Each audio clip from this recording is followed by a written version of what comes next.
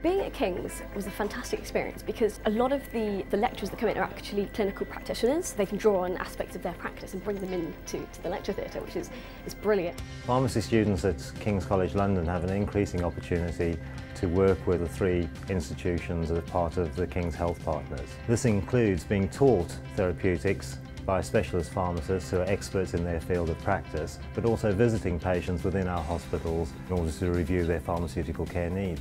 Academic link pharmacists are practising pharmacists who deliver a variety of teaching to the undergraduate students. My role is involved in the design and the development of the teaching programmes to the undergraduate students. We do lecturing, we have workshops, dispensing classes, clinical visits, a real breadth of teaching opportunities for students to really see pharmacy in context. You learn in the first year a lot about the chemistry and how drugs work.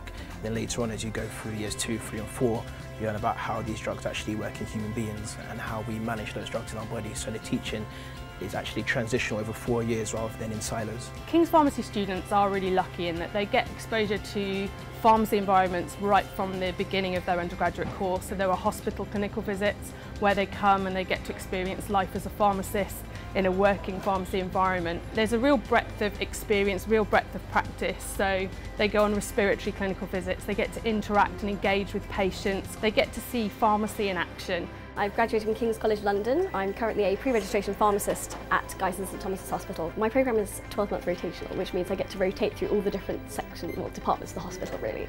So I do a couple of rotations in the dispensary. We also do clinical rotations, which is great exposure to the clinical side of things.